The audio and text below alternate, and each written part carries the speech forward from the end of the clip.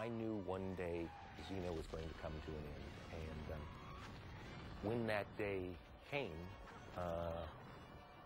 I wasn't surprised, and it didn't pull the rug out from under my feet.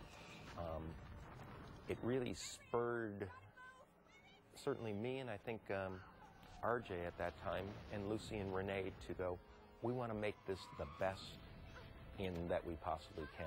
And perhaps at times we tried too hard.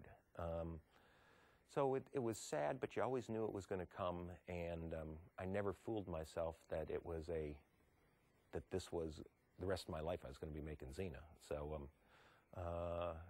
So I enjoyed every moment and enjoyed the creative process and freedom that we had, and knew that syndicated television world was already crumbling by the last season of Xena. It was crumbling by about the fourth season of Xena, as UPN and WB were taking up prime evening airings, and nobody was pulling the ratings to support making shows for that. And that's the only place that you get 22 or 44 episodes.